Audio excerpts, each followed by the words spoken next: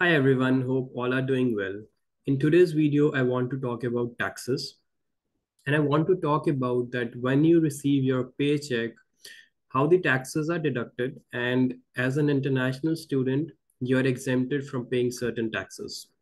So this information is not that much available. And that's why I want to make this video to spread this news more so that all who are in the position like me can take a benefit from this information. And uh, if your taxes are being withheld that don't need to be withheld, you can get a refund on that.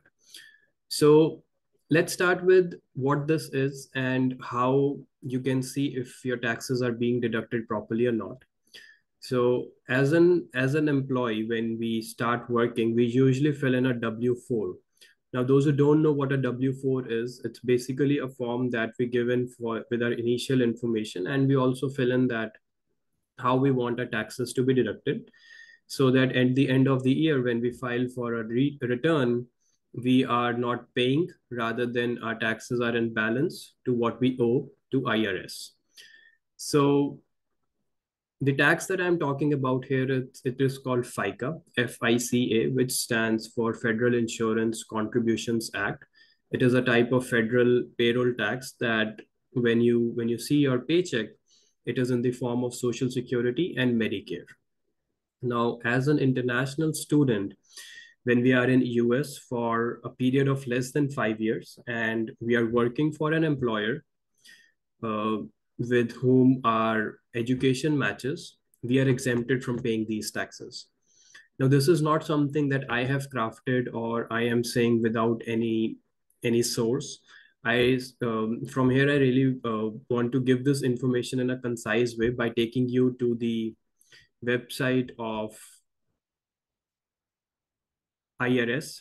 So here we are on IRS website, and I want to read certain lines from here, which will help you more understanding this information. So let's start with the very top where it says that aliens performing service in United States as employees are liable for US Social Security and Medicare taxes. Now, this is what I'm saying here, that Social Security and Medicare taxes together are called FICA tax.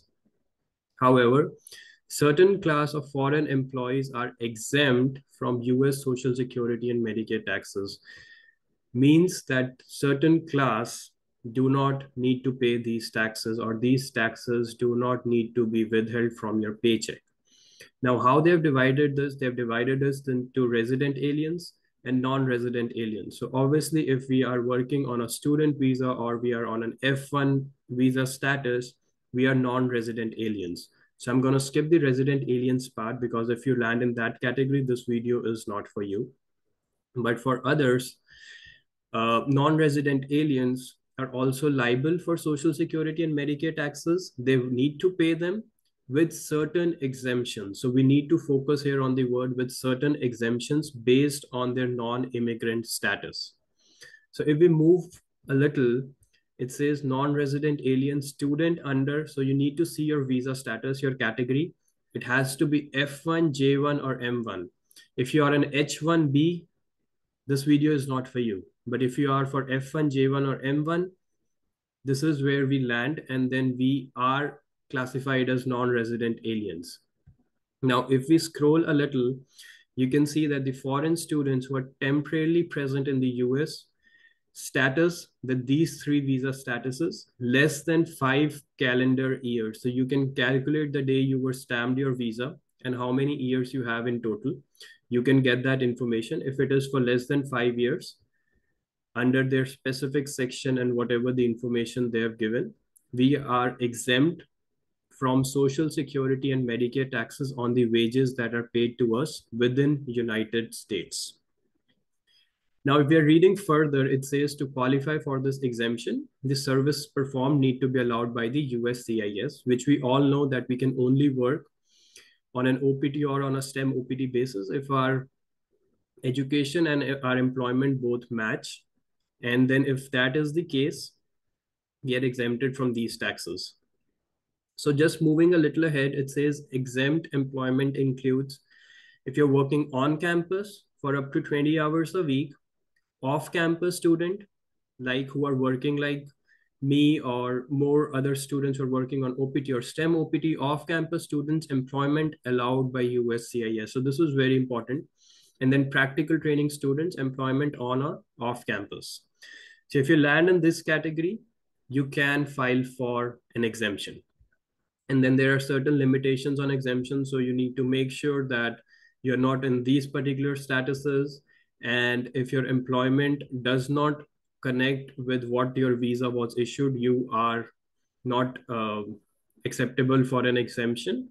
And the exemption does not apply for F1, J1, or M1 students who change to another immigration status, which is not exempt. So if you have changed your status, you are not acceptable for this.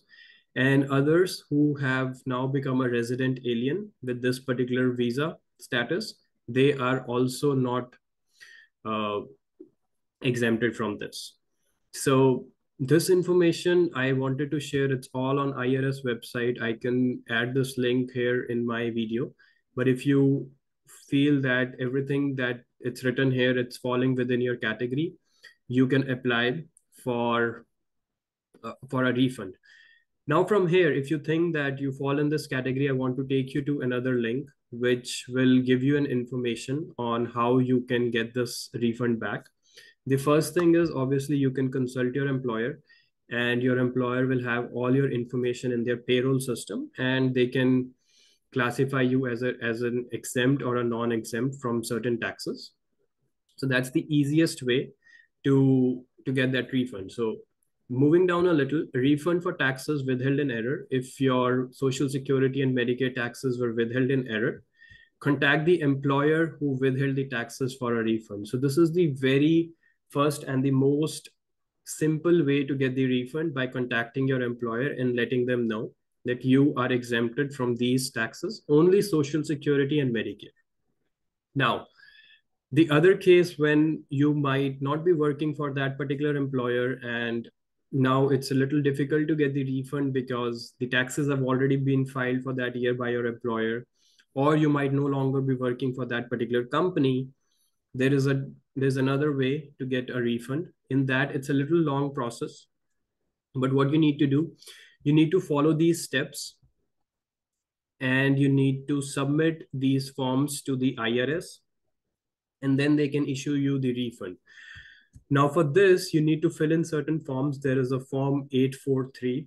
It's a very simple form. I'll be making another video on this one, particularly on how to fill these forms and how to submit this to IRS, but that's a separate topic of discussion. But in case you prefer to go the second route, you need to fill in a form 843.